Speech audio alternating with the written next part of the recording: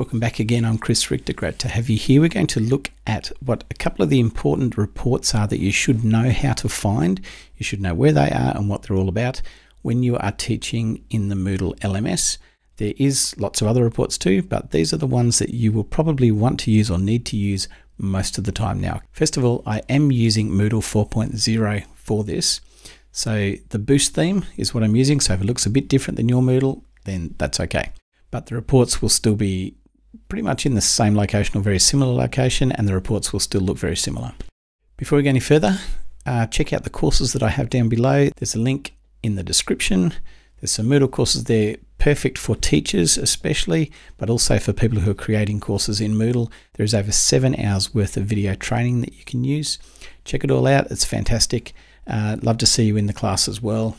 Going through some of those courses, you'll learn heaps out of it. Now back to what we're doing today is looking at the reports that a teacher would use, the most common typical reports. I have a course here. We have a look at the course. It's a fairly straightforward. It just has lots and lots of different activities and lots of different content. There's a wiki in there which has actually been done by this student. A collection of tasks and things that they have to do, a few assignments. Some of those assignments are completed. There's a quiz. Assignment 1 is completed. All of that's in there in this course.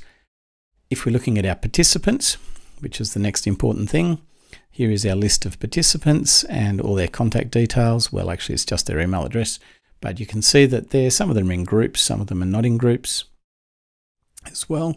So everybody's in there and they've all accessed the course at some stage. So that part's sort of covered. So the first report, and this isn't technically a report, but it is part of what you would do for reporting, is the grades area.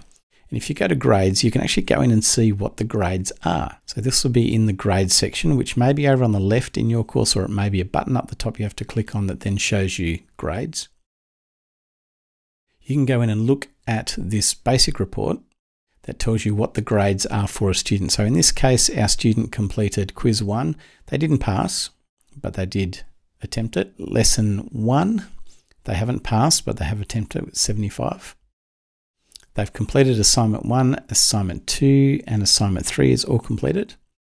They've also completed quiz 2, and you can see this one here's completed parts of assignment 2. So there's a few different completions and a course total. So everything's in there in that gradebook part, but we're looking at reports. So let's jump into the report section.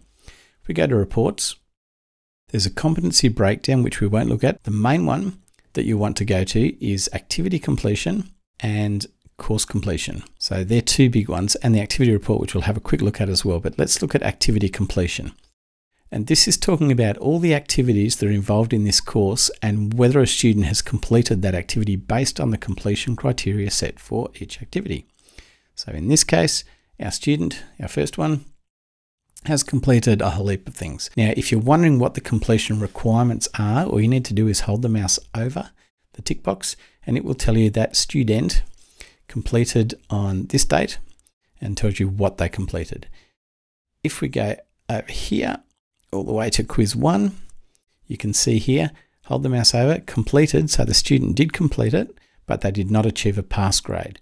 So the requirements for completing that quiz must have been that they had to submit the quiz, but not that they had to receive a pass grade to complete.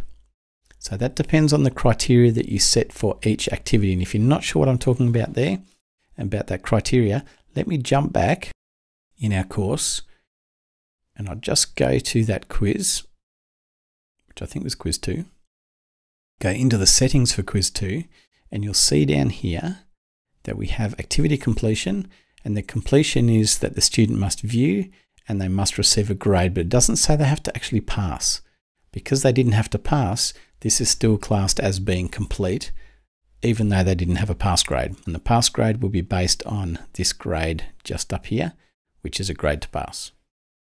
So just because they didn't receive that, get the 10 as a pass grade, it doesn't really matter because our activity completion doesn't say that they have to pass. It just says they have to receive a grade. So that's why it looks that way. So if we jump back again, you can see here for our assignment 1, they completed it, they achieved a pass grade. So that means they've completed this activity. For assignment 2, they've completed this one. So you can go through and have a look at all the completions.